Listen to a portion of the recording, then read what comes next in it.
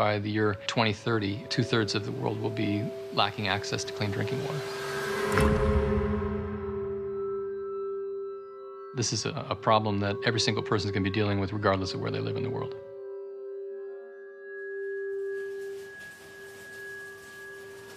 When you begin to treat water as a commodity, where the price of the water is dependent on supply and demand, you end up with corporate control of all of our drinking water. I mean, think about it right now. The cost of bottled water is more than the cost of gasoline. When you consider that, you see that water is really the next empire.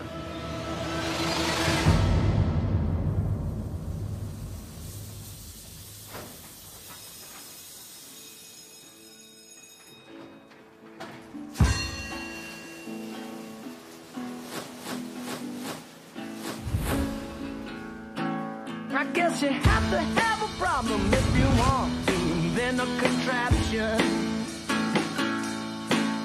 First they cause a train wreck, then they put me in traction. Well, first came inaction and then a reaction, but you can't switch around for your own satisfaction. Well, you burnt my house down, then got mad at my reaction.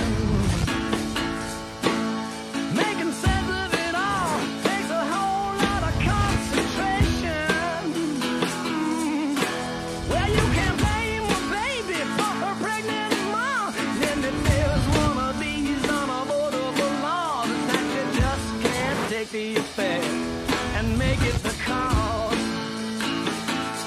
Well, you can take the effect and make it the cause. I didn't love a thing because you made up the law. Blame me for robbing Peter, but don't you blame Paul. Can take the effect and make it the cause.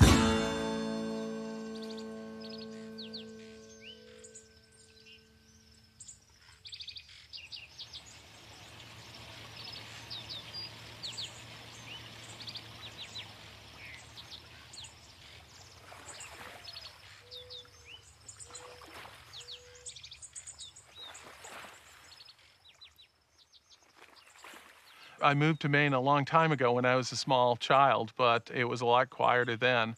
And so times change, and we understand that times change, but what we certainly didn't expect was a change in our culture and a change in just our way of life.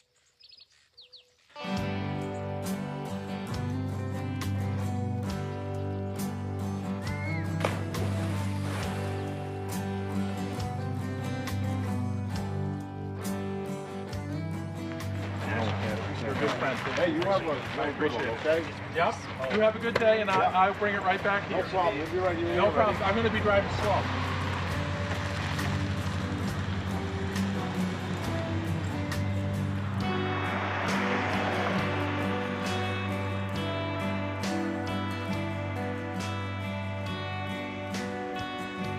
We're used to small business development. We're used to farmers. There are a lot of farmers around here. There were a lot more many years ago, and farmers are small business owners, so that's what we're used to. We're not used to the largest food processing company in the world arriving on our doorstep.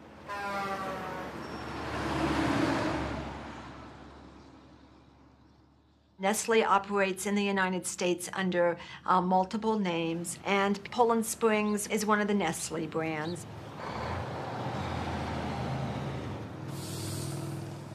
Nestle is one of the largest profiteers from bottled water. They basically come into rural towns and do water mining.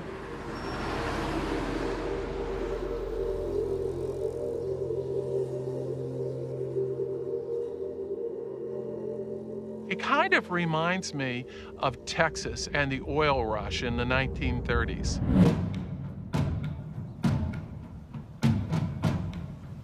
Citizens of Freiburg, Maine, population 3,083, are waging a war on the biggest bottled water company in the world, Nestle. A Swiss corporation with more than $3.5 billion in bottled water sales in 2008.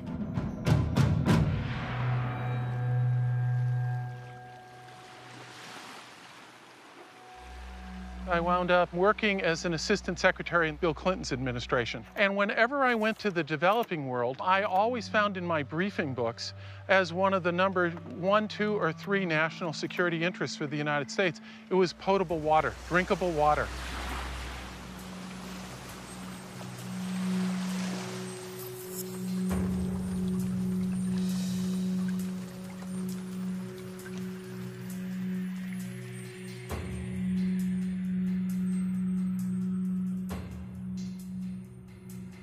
Across the United States, surface water, the oceans, ponds, and rivers, are held as part of a public trust. But groundwater falls under a different set of rules depending on the state.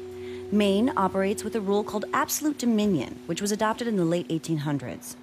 Absolute dominion basically means that he who has the biggest pump gets to take the most amount of water, which in Fryeburg, Maine, is Nestle. What's happened is that Nestle gets a permit. None of this is public knowledge unless someone is going down to the courthouse and looking through local permits. And so Nestle gets a foot in the community before the local people who are going to be impacted by this water mining even know about it. They are pretty clever. They started looking at what they needed to do within the state, what they needed to do within communities, and they had a long-term plan for this development. They never notified anybody in town. They never published anything about what they were going to do. They just started pumping water. We were mapped out without our knowledge and consent, and land was bought here and there in the places they thought there was water, and people in the town went, how did they? We didn't know that was happening.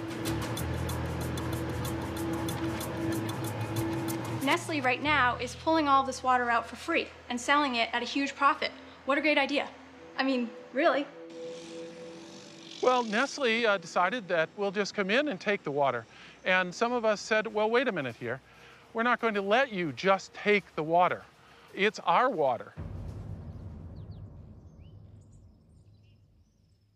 If they really were interested in us, they could come into town and really pay taxes. And what we were talking about was a tax at the wellhead, so that as this water got packaged, the people of Maine would be paying less than 1% of this fee, and the people in other parts of the country that purchase Poland Spring water would be paying the rest, since they were the beneficiaries of the water that costs Nestle between 6 and 11 cents a gallon to extract and process and package, that they sell for $6 a gallon. And Nestle said there was no way they were going to pay anything. Period. Because they say that if we have a fee like that, that they can't survive. That was it. End of discussion.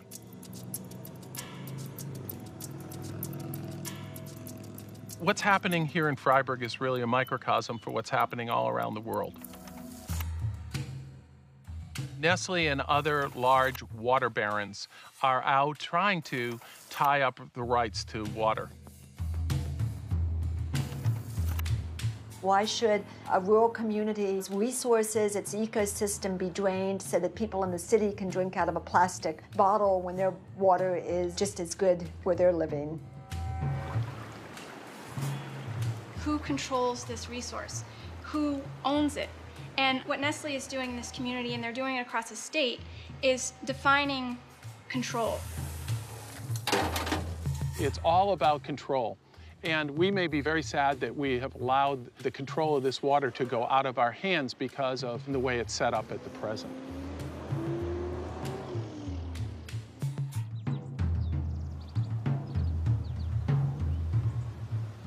The people of Maine have spent a lot of money, publicly and privately, to make sure that this water was cleaned up and is clean and will stay clean for generations. I hate to see our water taken the way it is, just taken. The water belongs to the people and the town gets nothing. You think that's a good deal? Activists claim that citizens in small towns like Fryeburg are finding it increasingly difficult to fend off Nestle's overwhelming legal resources. We think that a big corporation like Nestle is able to come in with their big city lawyers and locally in communities where there bottling water, they're very powerful. It's a situation where you're highly outnumbered, you're outgunned.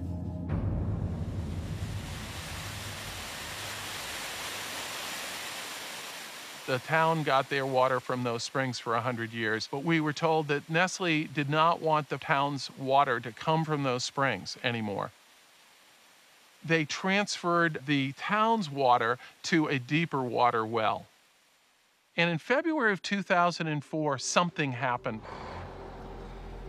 All of the people who live in Fryeburg Village were without water for a day and a half, but Nestle, they never stopped pumping the water. They had plenty of water while the nursing home had to have the fire department bring in trucks of water. I think it just kind of points out that the citizens come second in this whole thing. It's a corrupted, compromised process. And that's really a big part of the problem. Once you can do this in one place, you can do it in many other places. It sets a precedent. Once you set that precedent, that precedent can never be unset. In the future, we're not just going to be dealing with Nestle. And there are other water companies that will be coming because Maine has vast amounts of water. And so if we allow Nestle to define who controls it, then down the road, we're going to have a much tougher fight on our hands.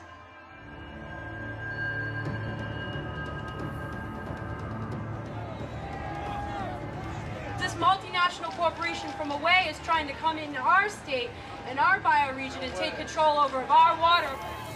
From California to Michigan to Maine, the Nestle Corporation is currently waging legal battles against communities to secure their local water mining rights. We need to unite and tell them they can't take our water. We want our water back. Make sure Nestle can hear you all the way back there in Switzerland. Yeah. Are you fired up? Water is a basic human right. It's necessary for the survival of life on the planet. When you start commodifying the necessities of life in such a way as to make it more difficult for people to gain access to those necessities, you have the basis for serious political instability.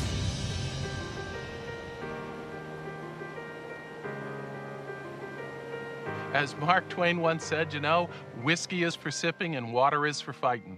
And there's going to be a lot of fighting about this before it's done.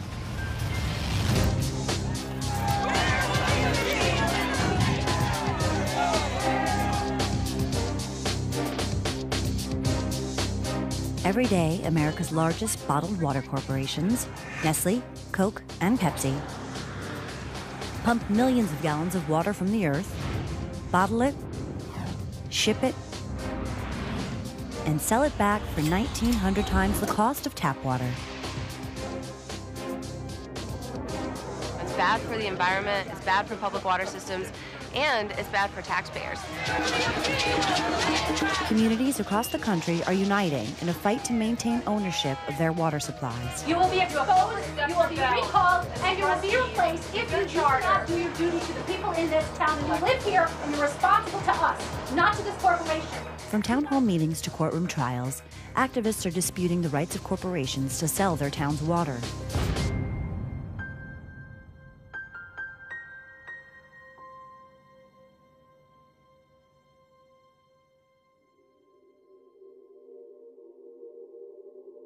The World Bank places the value of the world water market at $800 billion.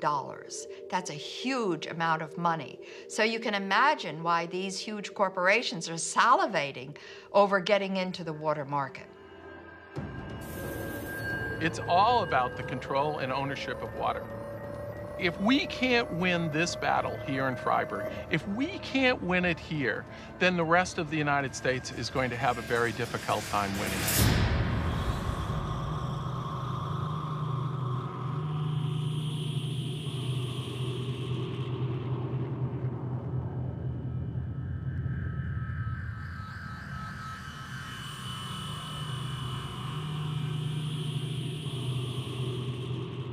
The issue of climate change has added further impetus to these issues in terms of where does our water come from? Is it going to be there forever? This is a problem that every single person is going to be dealing with in the next 20 to 25 years, regardless of where they live in the world.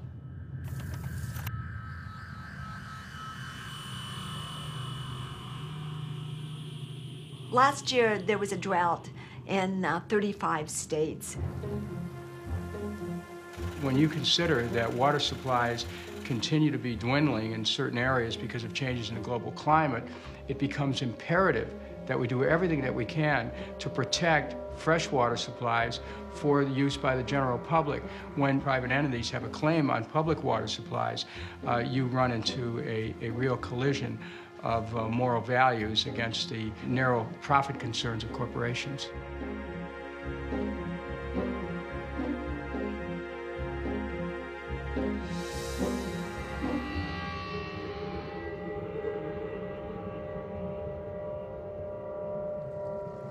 You know, in North Carolina, it's hard for us to get used to thinking about dry, parched, cracked earth, but indeed, that was what we were looking at. Things were getting very bad, and by winter, it was terribly grim. One of the ultimate ironies was that Pepsi was, of course, continuing with its bottling plant operations. And this was at the height of the drought. They were drawing over 400,000 gallons a day. Bottling municipal water that then they were selling back at the very point we were running out of water. I thought it would make common sense to put a temporary halt on that plant. And they would not stop doing it.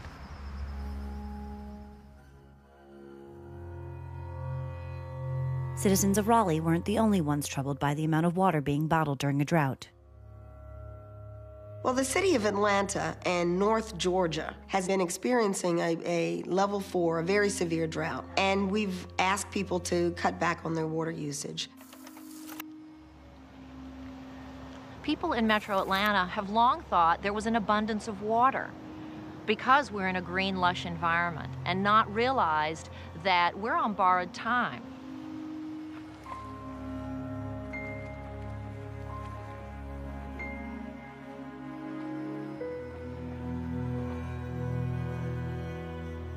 We should be standing in about 4 feet of water or 5 feet of water right now where we're standing. It's at its worst. I mean, really, for a sustained period of time. Atlanta had its second worst drought in history the past year and a half, and it's affecting the water that we can use. We have severe water restrictions that are placed on us for watering our lawns and car washes and things like that. What's most upsetting to me is to not treat everyone equally. And what I mean by that is to have corporations such as Coca-Cola taking water out of the lake while it is under a severe drought, and those in the local economy placed under restrictions. The Marietta plant in 2007, it used like 118 million gallons of water.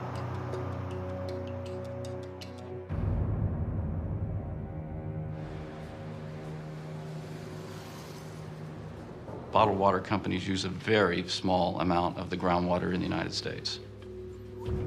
The Drinking Water Research Foundation has done a study to indicate that the bottled water industry is responsible for only 0.02% of all the groundwater withdrawn in the United States. It may be true that they're taking that small percentage, but they're taking it in a very few, very specific places, and many people have linked their overpumping of groundwater with lowered stream levels, dried up wetlands, depleted or decimated fish populations. Bottled water, like other products, obviously has an impact on the environment. But again, bottled water is no different than any other product that might be using water. But beer doesn't come from my tap, and you can't turn on your faucet and get Coke. You can turn on your faucet, though, and get water, and it's free. When Nestle was questioned in congressional hearings about the effects of their pumping on rivers and streams, they testified that the lower water levels had nothing to do with the water they were taking. This is affected by dams built by beavers. Is that the result of only your study or studies that are independent of your study? I know of no independent studies, but I'm happy to share our studies. How many beavers would it take to do that? I'm not sure how many, Okay. how many beavers. For 15 years, we have worked hard to make sure that this source is clean and abundant for everyone. And it's pretty phenomenal in the last couple of years. The trash that we're finding out on this river are plastic bottles. Hundreds and hundreds of plastic drinking water bottles. They're making the profit and we're suffering.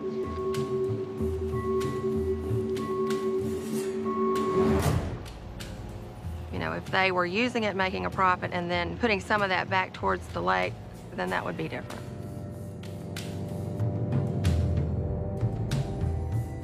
They really see water as blue gold, as just a source of profit. They don't see it as a fundamental right, as something essential for people and for nature.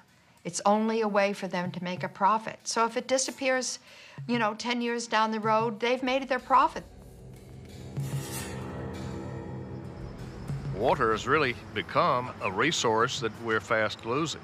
And we're at a spot now where our bodies of water are increasingly fragile and threatened. Falls Lake, Jordan Lake, and we need to be protecting them. And we're not doing an adequate job right now.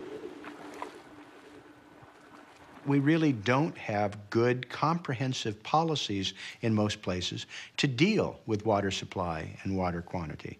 I mean, one of my favorite examples was as Atlanta was facing a water crisis, the governor was going to bring people together to pray for rain. To all Georgians and all people who believe in the power of prayer, to ask God to shower our state, our region, our nation with the blessings of water. They were on the verge of opening a massive artificial mountain of snow so people could ski in the middle of the summer. There wasn't any rational, thoughtful, comprehensive policy in place that would say, this is goofy. With companies like Coke, Pepsi, and Nestle so vital to local economies, government officials are often forced to choose between environmental consequences or job loss. Well, this government's not doing anything. I mean, this government's for sale. And so everything's ready to be auctioned off, including the public's right to water. It is not something where you can just sit back and hope that your elected representatives will always do the right things for the citizens. Do we have a right to say what they do with our water when we're the ones that keep buying it? And if we didn't keep buying it, then they wouldn't be producing as much as they are. So we have to look at it on the demand side. Do we need this? Do we need to continue polluting our planet and wasting our money as a consumer?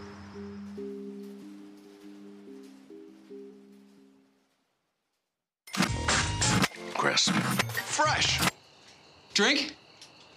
Bottled water is the greatest advertising and marketing trick of all time. Drink, drink, drink. We started buying bottled water in a serious way starting at the end of the 70s when Perrier came across the ocean and was introduced to urban markets. It was a niche product. It was really popular with urban professionals. I think at lunchtime it's a much better drink than some alcoholic drink. And allows you to continue that sociability that alcohol provides without some of the adverse effects that prevent you from doing a day's work that you would otherwise like to do.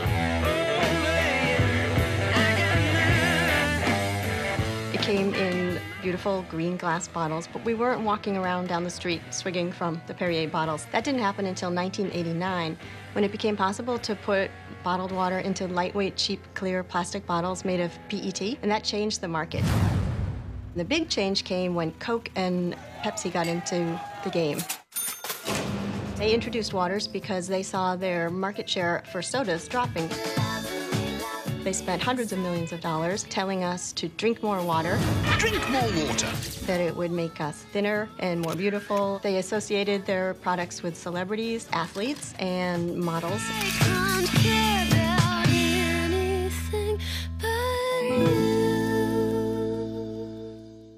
And we drank it up, and to the point where it became an $11.5 billion business in 2007. We've become like big toddlers. We've got the nipple to our lips constantly. We constantly need to know that there's something there just for us that we can just throw away. We want everything individualized and personalized and just for us, and we want to not have to wash it or take care of it. We want to just throw it away, and we want it immediately available and convenient. Otherwise, we'll have a fit. So on one hand, you had this tremendous marketing muscle, and on the other hand, you had a complete absence of criticism of bottled water until very recently. And you didn't have utilities who provide municipal water. They didn't have their own PR budgets. They had barely enough money to keep their own systems going, so they were counteracting this onslaught of media, print, and TV ads. Many of the ads implied that the water was healthier for us than tap water. We don't consider tap water to be an enemy. We don't.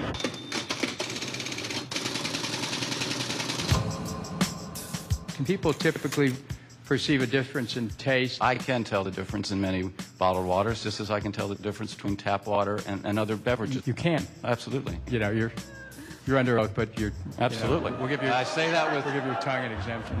Bottled water industry does not see themselves in competition with tap water. We provide a completely different product. We provide something that is actually portable, that is convenient, that is refreshing, that is pure. They used words pure, which implied that tap water was impure somehow. Pure water. Pure water. Pure, refreshing water.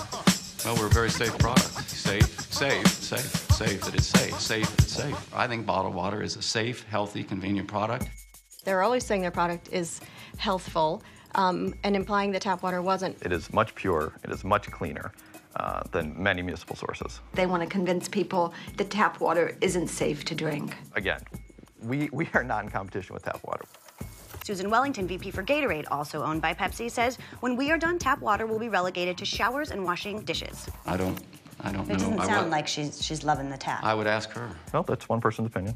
It's Pepsi's opinion. Okay, it's one person at Pepsi's opinion. In 2000, Robert Morrison, CEO of Quaker Oats, which merged with PepsiCo, said, "The biggest enemy is tap water." What does that say? Well, you read the quote. I'm here to tell you that as far as the International Bottled Water Association is concerned, we do not consider tap water to be our competition. We do not see ourselves in competition with tap water. Except for these 1, 2, 3, 4, 5 people at Pepsi.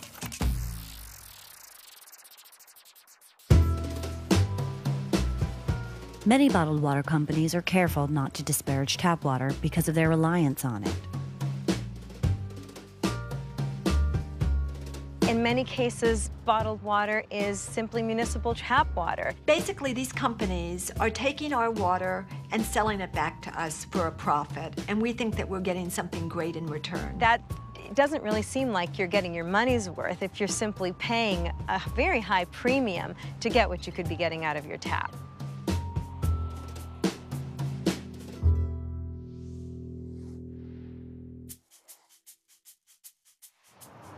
In doing my research for the article, I went across the street to a food court and over 2 days asked probably 15 to 20 people that I found drinking Dasani water in the food court, do you know where this water came from?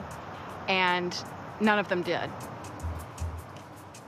When you buy Aquafina or you buy Dasani water, it's basically your tap water. You're buying water that could come out of your tap and paying 1,000 times the price for it.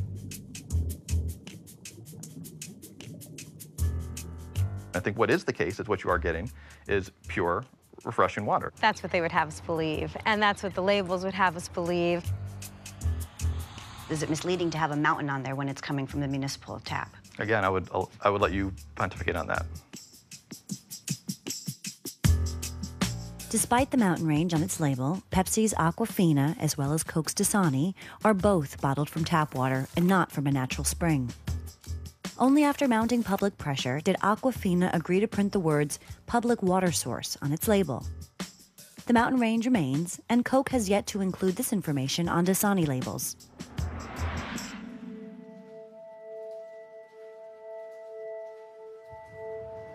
Well, what we've found is that the bottled water industry has been less than forthcoming in providing information on what their bottles actually contain. The packaging can have an adverse effect on the original product, which is why it's so important for us to get the information from the bottlers who know exactly what's happening at their plants and who know exactly what is happening in that bottle. I think most of the public does not know that their plastic materials are being made in you know, these refineries and petrochemical plants.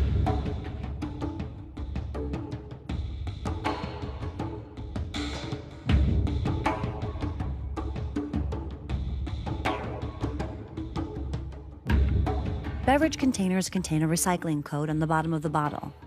Bottled water is packaged in PET or PETE, polyethylene terephthalate. The primary ingredient in PET is paraxylene, a clear liquid derived from refining crude oil.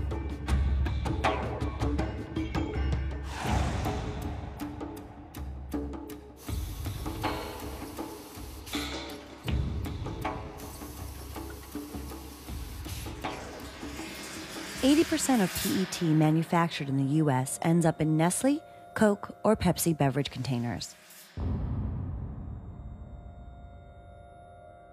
A number of oil companies in the U.S. manufacture paraxylene, and one of the leading manufacturers is Flint Hills, the largest privately owned oil refinery in the nation, located in Corpus Christi, Texas. This is the first step in the manufacture of PET.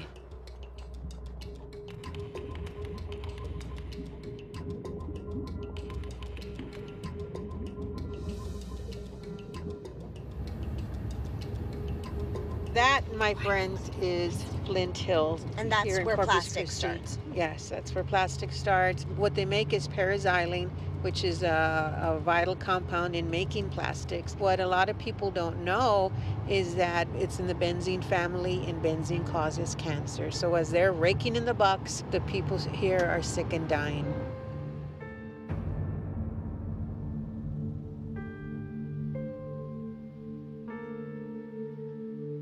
When my sister passed away of breast cancer, I had no idea how much my life would change. At her funeral services, people came up to us and saying, you know, so many people that are her age that lived in our community on the west side are dying of cancer or have had cancer. And after we buried her, after the funeral, we said, remember all the people that came up to us? We said, what if Deanna's death and others didn't have to happen?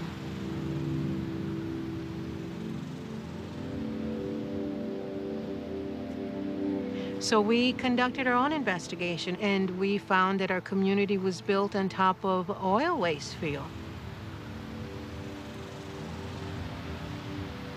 That link to the oil industry is what soon after that got us to work on environmental justice issues by the refineries, because it was all linked to the oil refineries.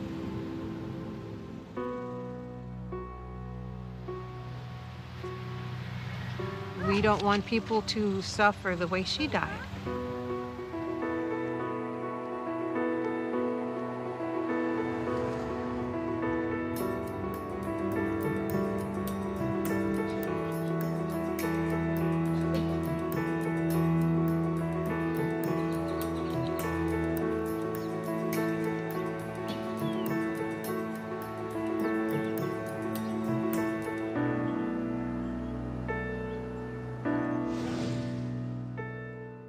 When you think about the finished product of a plastic bottle, you don't think about the process and the headache and the pain and suffering and the health effects that come from living next door. It's out of sight, out of mind. But these are real problems that are being experienced by real people.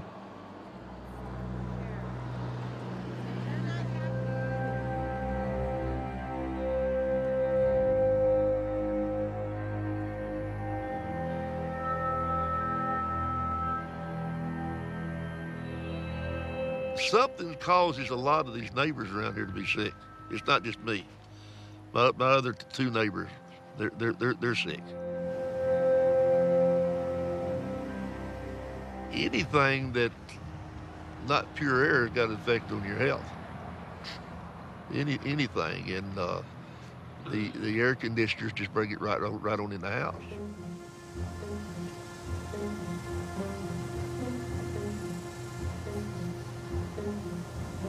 This doc come in and told me, she said, well, your day's over, son. You ain't never gonna work again. He's on oxygen, and I have sarcoidosis, which is a multisystemic disease, which means it can go into any organ. If you ain't got a good, strong heart and a good, strong set of lungs, then you ain't got nothing. Not only do they need to think of that purchase of that one plastic bottle and what it can do to their health, but by continuing to purchase these, it's just going to keep them in business. So if they stop buying that, it'll not only protect their health, but people that they've never met, people that are suffering and dying, like here in Corpus Christi.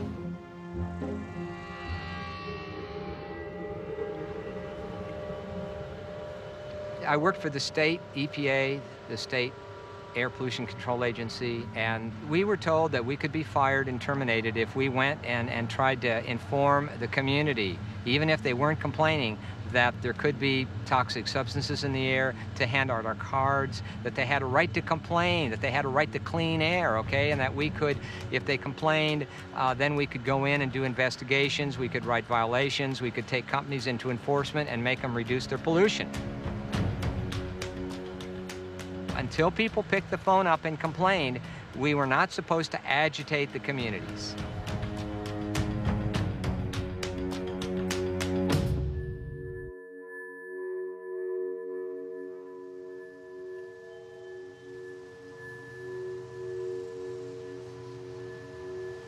I consider myself to be garbage, because garbage is worth nothing, so neither am I. If it wasn't for the love of my wife and my grandchildren, I wouldn't be here. Because they love me, they treat me with it. What else left me to do?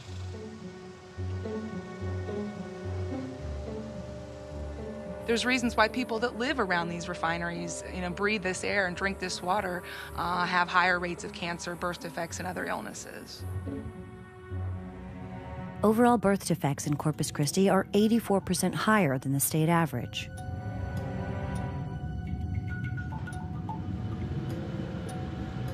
One of the concerns I have with the PET plastic bottles is that you wind up contaminating a lot of groundwater. Most of the petrochemical plants have major chemical leaks in the ground. So part of the toxic cycle of dealing with PET is that there's so many problems that it contributes to. The groundwater is contaminated, the air is contaminated, the soil is contaminated. But because people don't drop dead on the spot, you don't have to think about it, so you can get away with it. I think it's the perfect crime.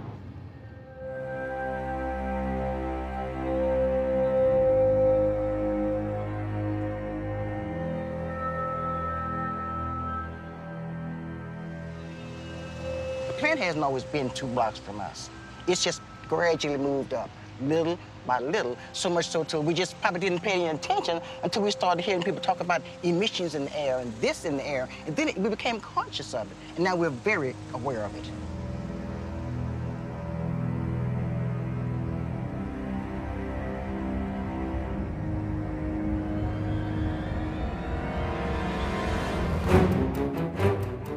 People say, well, you're silly to live next to a refinery.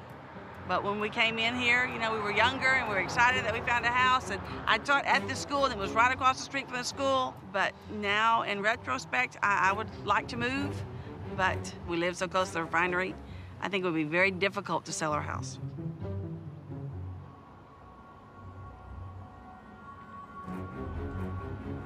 You know, there's battles that you can fight and win, and there's battles that you can start and you lose.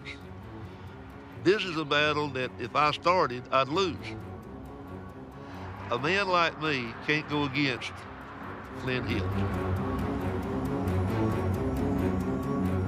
When we as a society don't protect the most vulnerable, then we leave our full nation open to vulnerability.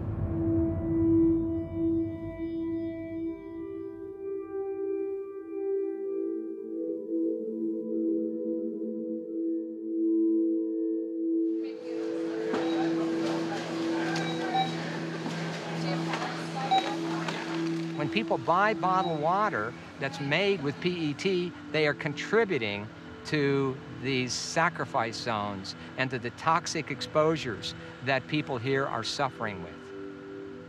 Even though it may be people who are living on the fence line, ultimately it affects everybody because ultimately we all pay. As long as bottled water is being presented as safe, we will all be affected ultimately and eventually.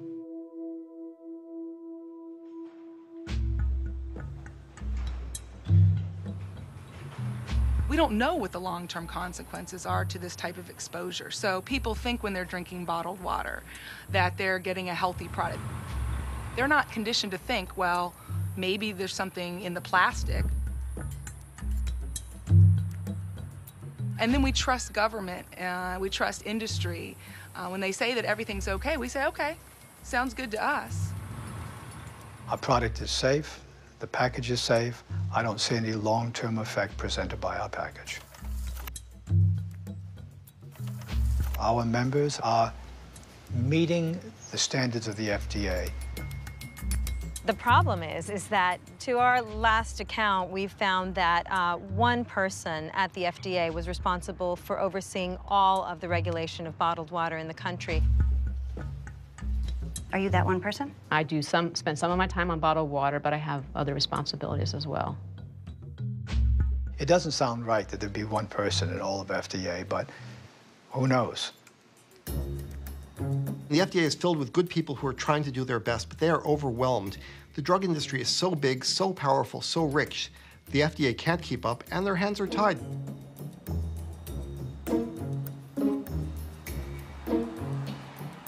There's a huge difference between the regulation of tap water and the regulation of bottled water. To put it simply, tap water, municipal drinking water, is highly regulated, and bottled water is virtually unregulated.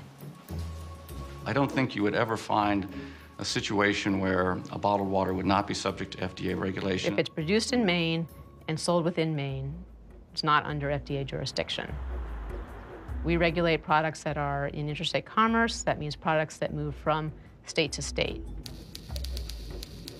Most bottled water is produced in state and consumed in the state, and the FDA does not have control over those types of bottled water.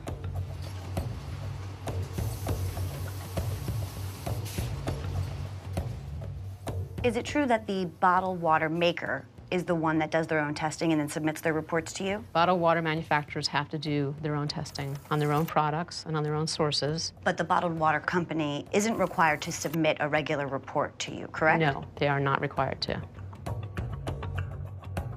Every city provides a public water quality report that you can access online anytime.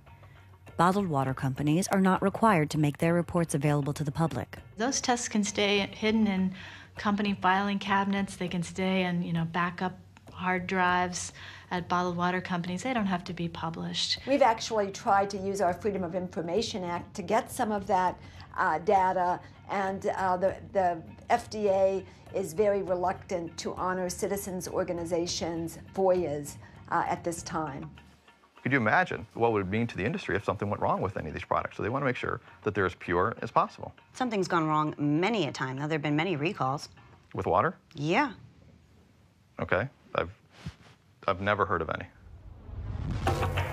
The U.S. Food and Drug Administration has recalled bottled water that may be contaminated with microorganisms that may cause vomiting. Levels that are reached or above World Health Organization. Bottles of the popular brand off the shelf. 72 million bottles retained. 33,000 cases.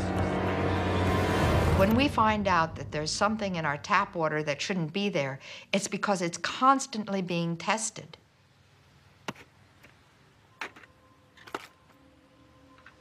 Tap water is regulated under the Environmental Protection Agency. And the EPA actually has health standards to which each municipal water provider is held. Municipalities have to test it many, many times a day. In a city, over 1 million has to be tested 300 times a month. In a city of 3 million and more, it has to be tested 400 times a month. So who are you going to go with? Half of one person at the Food and Drug Administration telling you that these billions of bottles of water are safe? Or you're going to go with municipalities who are testing the water many, many, many times a day? Who do you trust?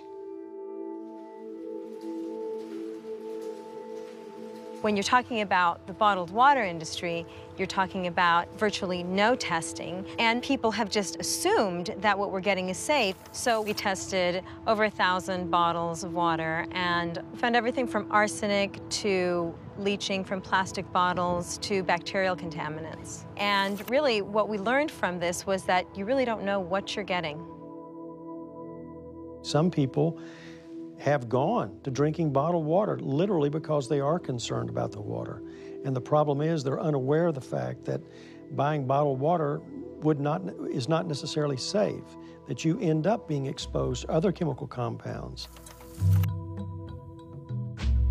Testers over the years have come up with all kinds of contaminants in bottled water that we wouldn't have found out about if people hadn't taken upon themselves to run the tests.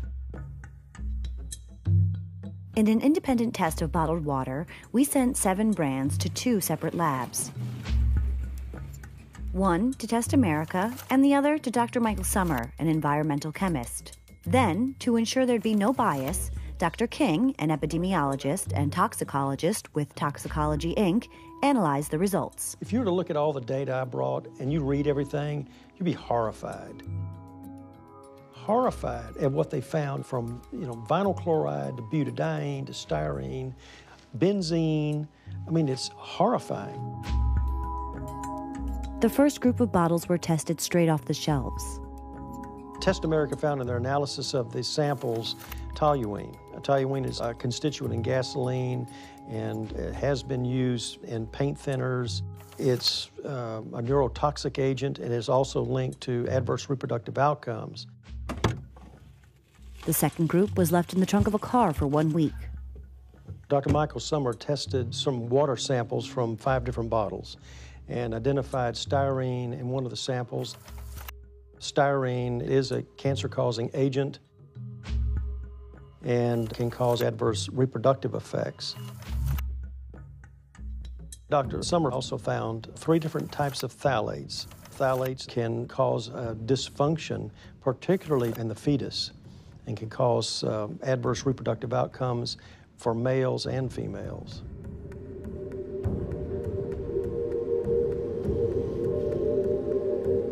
It really concerns me when I see mothers blindly trusting bottled water and handing their children bottles of water, putting their complete trust in a product without so much as questioning, what am I giving my child? Yet we're putting so much faith in this industry that's completely self-regulated and that hasn't been held accountable by anyone. It's frightening. While single-serve bottles of water are made of PET, 5-gallon water jugs are made of polycarbonate plastic, the primary ingredient being the controversial bisphenol A. Bisphenol A is the building block molecule that plastic that is hard and clear is made out of. And from this polycarbonate plastic, bisphenol A leaches, gets into the water. Bisphenol A may be one of the most potent toxic chemicals known to man. BPA is found in many products, including sports bottles, baby bottles, and water coolers.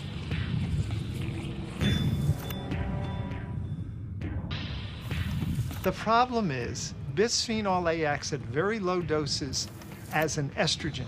The recent controversy over BPA started when members of the scientific community questioned the methodology of earlier studies. All regulatory agencies around the world are based on a concept from the 16th century. That is, the dose makes the poison. More is worse. That is not true for any hormone. We tested a dose 25,000 times lower than what anybody had ever tested, and we found that it profoundly damaged every single part of the male developing mouse reproductive system.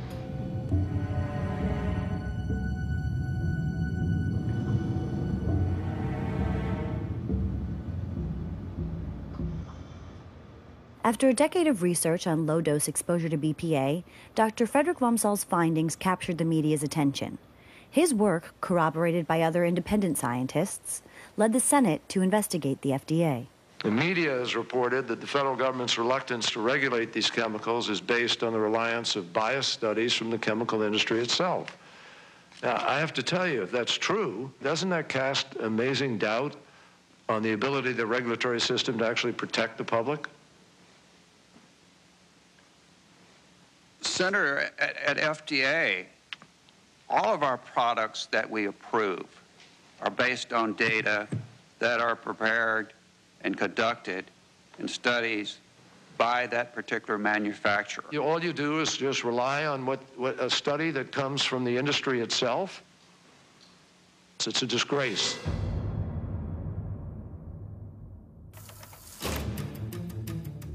They didn't get it right with Vioxx. They're not getting it right with bisphenol A.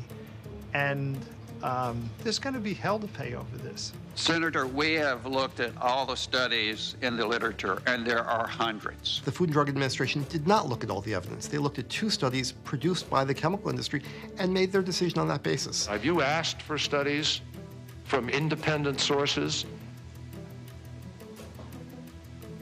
We don't normally ask for independence. Then you don't protect the American people. The National Institutes of Health reviewed 700 peer-reviewed published studies on bisphenol A.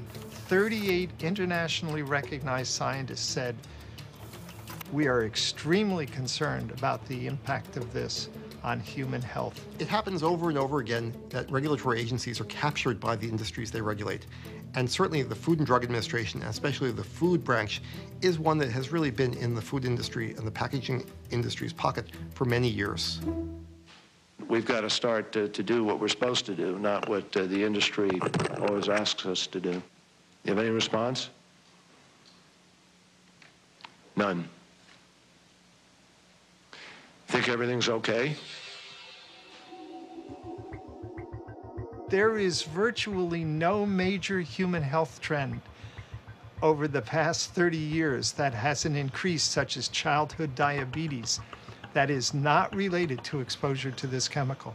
We find it relating to obesity, breast cancer, to prostate cancer, diabetes, brain disorders such as attention deficit hyperactivity disorder, liver disease, ovarian disease, disease of the uterus, low sperm count in men.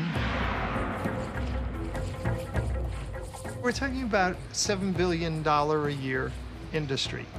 They will spend any amount of that $7 billion necessary in advertising to the American public, trying to convince them this chemical is completely safe. The scientists who work for product defense companies will never produce a study, or certainly will never publish a study, that finds a result that the sponsors don't like. Because their job, their whole economic model is based on working for the companies to protect their products.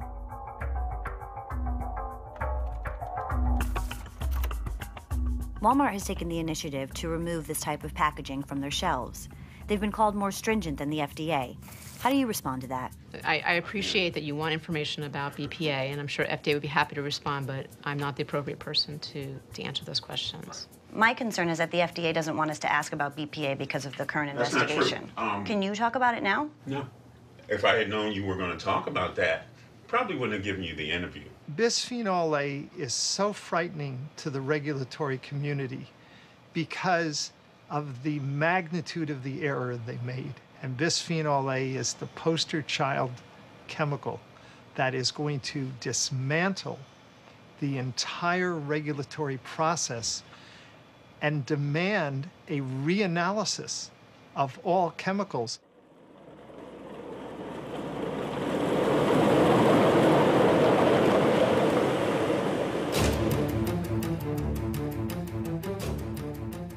Of the 80 million single-serve bottles of water Americans consume daily, 30 million of them end up in landfills.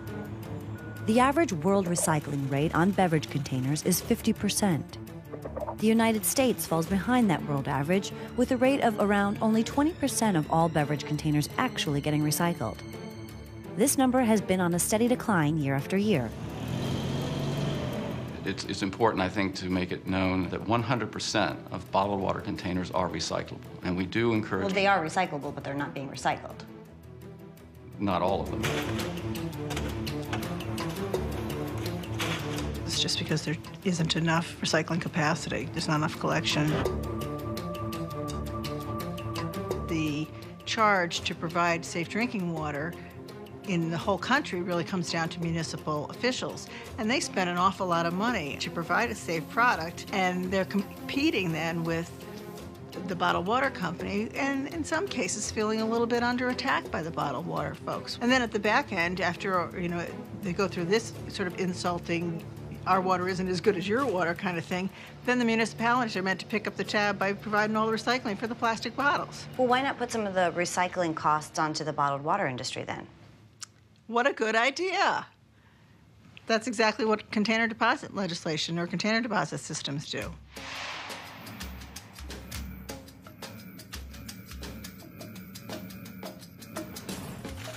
Only 11 states offer container deposit legislation, also known as bottle bills. That's when consumers pay a small deposit on the bottles they purchase and get that deposit back when they return it for recycling. That funding is what funds the entire recycling program. It's completely in the hands of private industry. So not only is it not reliant on taxpayer funding, but they're not worrying about the volatility of government funding to pay for the program. In states that have a 5-cent deposit, they get about a 70% return rate. In Michigan, where they have a 10-cent deposit, they get a 97% return rate. It really is a proven system. It's been in place in most of these states for 25 or more years, and we know it works well. A lot of states don't have bottled water covered in their systems because bottled water didn't exist 25 years ago when they passed their bills. Of the 11 states that have bottle bills, only 6 of them have expanded to include bottled water. Most of the states that have bottle bills, they only cover soft drinks and beer. And so when bottle bills, when it comes up to expand them, they send their lobbyists in. They spend millions of dollars fighting those bills. Because we think it's an unnecessary tax on the American consumers. What we'd like to see is actually more street curbside pickup. Curbside recycling is the preferred method and can be very effective, and we're trying to do everything we can to encourage consumers to recycle. The companies say that they support curbside recycling. They think this is the best way to get the bottles back into recycling systems. They are really resistant to deposit programs. They don't like the idea of this because it's bottlers that fund this. They end up paying a penny or two per bottle after all their costs are figured in and the money they make by recycling the plastic. They're costly. The retailers don't like them. We think that we can be more effective if we use curbside recycling. What happens is people don't have access to curbside recycling. How many people don't have access? About half. 50% of Americans can't recycle. Don't have curbside recycling, that's right.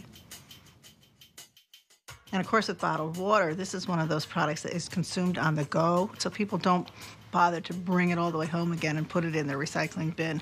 It's just not convenient enough for them. If 1/3 of their products are not being consumed at home, then that means that's 1/3 that has no chance of making it to the recycling bin. And that's 56 billion containers. That's an awful lot to just give up. The plastic bottle usually ends up in the landfill, but some gets incinerated. A lot of it ends up in the Pacific Ocean.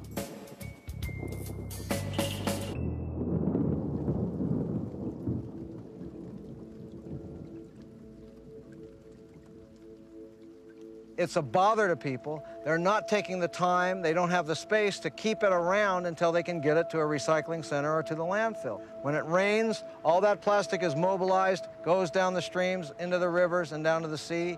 That's why we're seeing so much of it in the environment.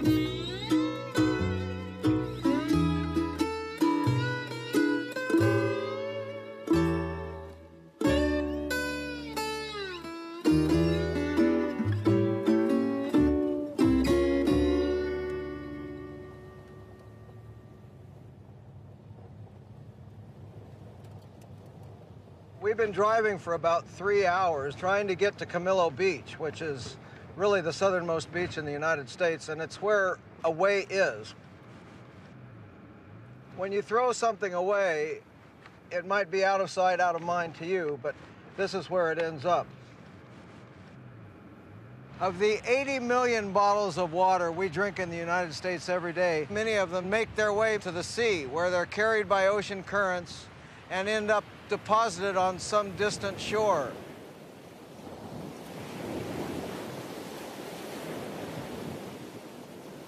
This is the constituents of sand now. Instead of being coral and shells and rock, it's plastic. This is the beach of the future. This is what we are going to recreate in if we continue to pollute the environment with plastic.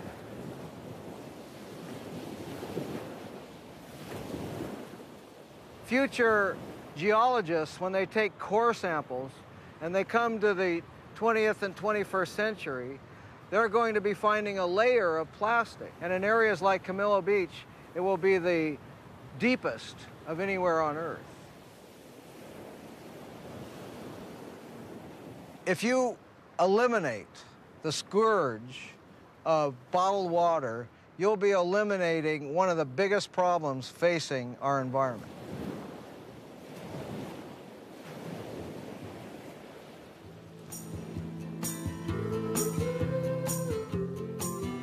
I was a chemistry major at UC San Diego, and seeing the way our ocean was deteriorating and before my eyes, living right next to the bay where I grew up, I noticed that the water was not the quality that it was when I was a kid, and I wanted to find out more about it. So I started getting involved in the study of water quality, and I got my captain's license and became a skipper of an oceanographic research vessel. And since 1995, we've been conducting oceanographic research all the way from Australia to Central California. So we've been focused most recently in studying the North Pacific Gyre and the accumulation of plastic debris there. Net, small net, where's the black net? I need the black net!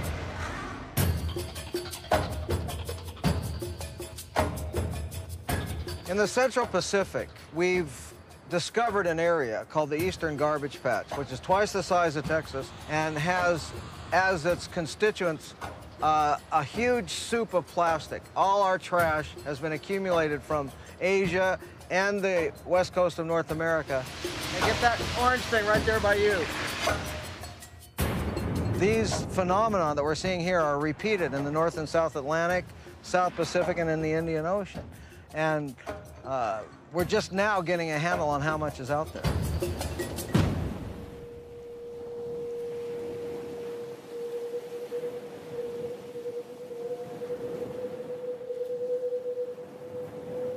Well, what we do is we go out to this gyre and we trawl a net. It just so happens that when we pull in that net, more than finding the plankton in the ocean, we're finding plastic. And so what we see here in this jar is a 1-mile trawl out in the middle of the ocean, as far from land as you can get anywhere on Earth.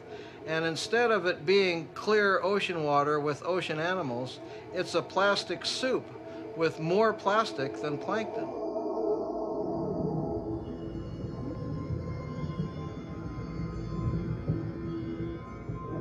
In 1999, we did a survey and found 6 times as much plastic as plankton. In 2008, we went back and did the exact same survey and found 46 times as much plastic as plankton.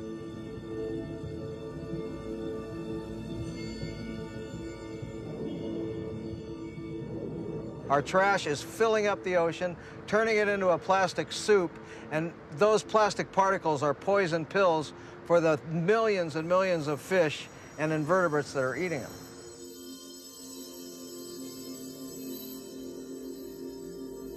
So you're actually finding the remains of water bottles in these Oh, samples? absolutely. They're going into the most common fish we have out in the ocean, the lanternfish. They're consuming these plastic fragments that are these smaller sizes. We don't know how much plastic it's going to take to kill these fish, but I can tell you, so far, the most we found has been 26 pieces in one fish. What you have is a gradual decline of the health of both us and the marine species. The green plastic watering can for a fake Chinese rubber plant and a fake plastic girl. Bottled water may have a place in disaster relief, but there are issues around bottled water that make it unsuitable for regular use.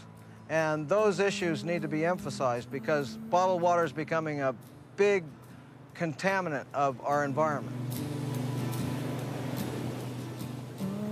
All these contaminants have resulted in an ocean which is compromised. This is an immediate threat now. This is threatening the entire marine food web.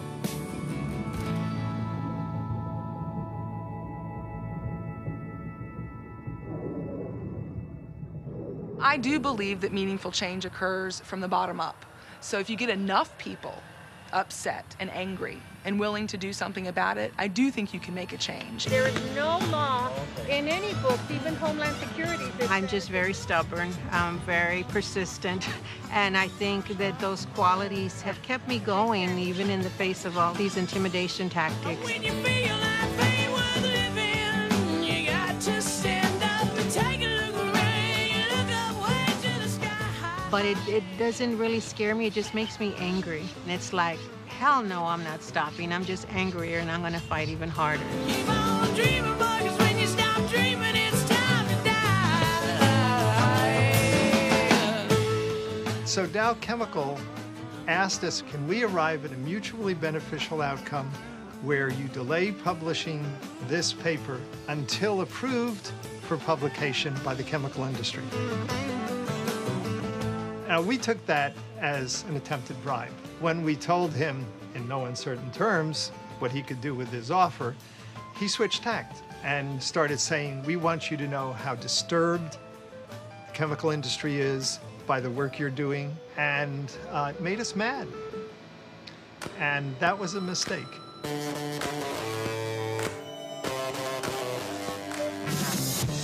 I had probably pissed off the people at the top of my agency.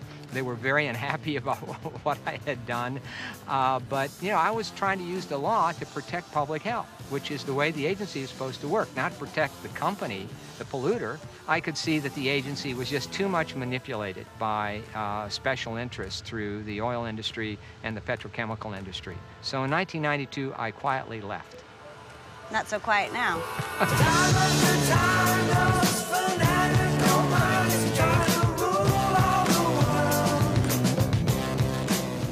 For some reason, we've begun to take clean drinking water for granted, and that's a mistake. There needs to be a voice for the environment and the long-term interests of the community to protect and enhance this vital resource. We should be strengthening our public water system and enforcing the laws to make sure that our water is clean.